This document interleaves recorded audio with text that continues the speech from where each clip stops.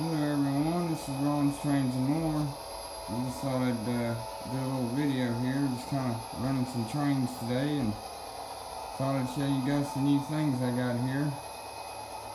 We've got a scale trains locomotive coming in the mail in the morning, so kind of excited about that. It's going to be a rivet counter model, a GEVO, Norfolk Southern. I've always wanted a scale trains model, so thought it'd be pretty cool. I actually had a gentleman send me that. His channel on YouTube is Sleeping with Trains. I would highly recommend y'all check out his channel. It's really cool. And maybe see if we can get him some subscribers. But yeah, that gentleman, me and him talk a lot on there. And he's just a real nice guy. I just thought he'd send me that locomotive. I mean, that's just so cool that the railroad community, another model railroader can help out another model railroad like that. I mean, that's just really cool. Sleeping with Trains, you don't know how much I appreciate you sending me that scale trains GEVO. I'll always keep it and take care of it, and I'm going to film a video of it running tomorrow when I get it in the mail. I'm going to try and run it with my Athearn SD40 ready to run right there. But it's going to be really cool. But anyways, yeah, his channel is Sleeping with Trains, so you guys need to check him out. He's a really cool guy. And anyways, here I got my Water Street Freight Terminal. Well, it's done, but I gotta weather it. I weathered that roof a little bit, but I put a lot of details on the loading dock. Got a forklift and stuff under there, if y'all can see that. I went and bought a bunch of trucks.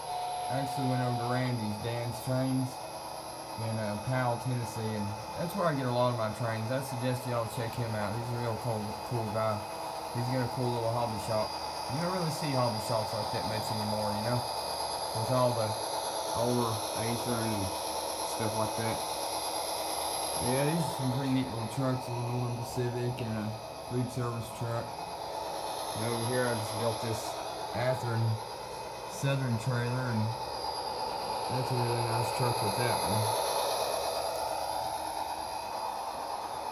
one. Yeah, still got my diamond coal mine over there I need to build. But I'm getting ready to take all this up because I'm getting ready to build a layout in here. And I'm going to be filming a whole series on the entire layout build. It's not going to be very big. I was thinking maybe from that corner, maybe to that corner. You know, the length of the room on that side right there. So maybe like, I don't know, 5 by 9 feet, something like that. I don't know. It'll be a good little layout though. It's going to look awesome. It's going to, of course, have all Cato Unitrack on it. Lots of mountains. It's going to have a big tunnel. Maybe a bridge. If I can do it, then I'll put one on there. I went and bought a bunch of impact cars. Got those right here. It's a 5-car set of Athearn Impacts, piggyback cars. Those are really cool. Spine cars, whatever you want to call them. 2-pack of trailers. And let's see, what else did I get here? Oh yeah, I went and bought this curio cabinet. I thought I'd show you guys. Boy, I would highly recommend one of these. These things are great. Man, it makes a great display cabinet for trains or, well, anything really. But, yeah, I went and bought that. I paid $50 for that. I got home and looked it up. It's an $800 cabinet made by Jasper Cabinets. But I thought that was a really good deal, $50 for that. I've always wanted one of these little glass curio cabinets to put trains and railroad memorabilia in, but it turned out really good. Got my lantern sitting on top. Got all my, well, some of my trains in there. I don't know if this is how this is staying. I just kind of set it this way to kind of see what it's going to look like. But I went to Hobbytown and bought that caboose right there also. That was about a $40 caboose, man. That thing's really nice though. It's an Atlas. It's awesome. Of course, I got my custom Athearn Southern caboose in there I did. With my conductor on the back with his lantern. And I got this shelf here I did. Got my Intermountain Southern on there. I actually found the bell off an old Mantua locomotive and painted it and put it on there. Turned out pretty good though. This is my Proto 2000 Southern SW9 switcher. I gotta put a decoder in that. And then I've got my GP60 that has a Digitrax decoder in it that I weathered and detailed. Got a few little N-scale cars back there. I might get rid of those if anyone's interested in those. I'll sell them. It's a Bachmann Silver Series NW Extended Vision caboose and a Georgia Kalin Atlas hopper car.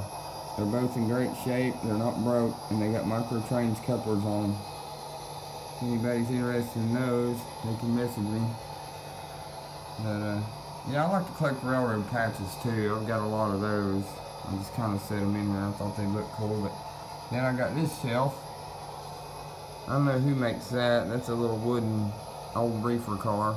I thought it was cool. It had Southern on it. Then I found that at an antique store. That old Lionel State of Connecticut car. Kind of neat MPC. Little weathered Santa Fe reefer there. That's an acre. And I found that in an antique store. I just kind of threw it in there. I thought it looked cool. It's a 1950s Monopoly game. The box looks really cool though. I thought it'd be neat in a display cabinet, but found that old Atlanta Coastline timetable. And that's an old Missouri Pacific and Union Pacific Railroad notepad I found. I thought that was cool. Chattanooga choo-choo shot glass. Yeah, I'm not done with this. There's a lot more. I'm probably going to rearrange it and stuff, but it looks cool for now though. And then I found a couple Southern Athearn New York Central passenger cars here. Those actually light up. I think I'm going to make Southerns out of those. Take that New York Central off and make Southerns out of them. But anyways, I also collect NASCAR. I don't know if I ever mentioned that on my channel, but I collect those big 124 scale cars right there. I collect a few of the little ones, but I mostly collect those big ones. That's not even half my collection. I've got a ton of those things. I'm gonna take those out, probably put my Earnhardt ones in here, but those little cards in the back there, that's actually Dale Earnhardt Jr.'s race car cover in that card right there, and that's actual rubber tire pieces in the others. But yeah, those are kind of neat. That's another little hobby I have. But yeah, I just thought I'd show you guys this little display stand I bought here. It's really cool. I like it. It's awesome. Man, it makes stuff look so much better when it's behind glass like that. It's also got a little drawer on it here. I ain't got anything in there yet, but I might put some train magazines or train books or something in there. But yeah, I'm getting ready to start my layout in here. If anybody's got any cool track plans or suggestions or anything like that, I'm all ears.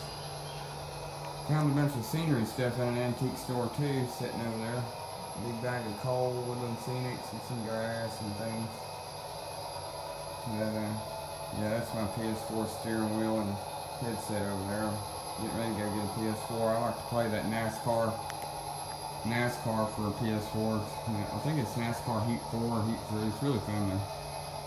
But yeah, I go to that Ollie's in Maryville, Tennessee too a lot. I don't know if you guys ever been to Ollie's, but it's a really cool store. They got some neat things in there. And I found that North American Locomotives book in there. That's got about 50 or 60 different railroads in it. It's pretty cool. These freight cars sitting over here. Yeah, I'll be doing putting a video on here tomorrow of my new scale trains here at Counter Givo. It's coming in the morning, so be on the lookout for that. And once again, I thank Sleeping with Trains very much for sending me that locomotive. I really appreciate it. It'll be cherished and it will be run. So I appreciate that, Sleeping with Trains, and check out his channel, everybody. He's a really cool guy. But anyways, this is Ron's Trains and More. Also, and give you all a little view of some things I got here. And I got some more Cato track over there too. I got some switches, some more straights. I'm getting ready to start building this layout, but oh yeah, I got another calendar too. I meant to show you guys my new calendar I bought. Of course, there's my road rail calendar you guys have seen, but I bought an '86 Chessie and Seaboard calendar. Man, I love these old railroad calendars, man. These things are great. You can't beat these old calendars. I don't know if you guys can hear that, but that was the Norfolk Southern's detector going off here in Athens, Tennessee.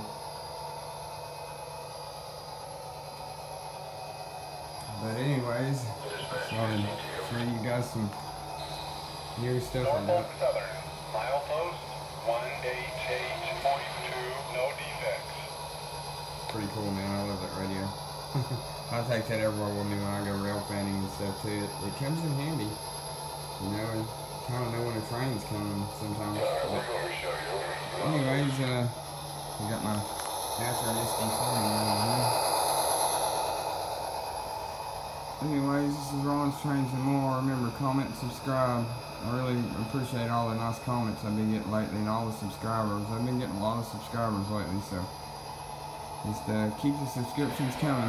I really appreciate it, and everyone that's been giving me shout-outs, it's awesome.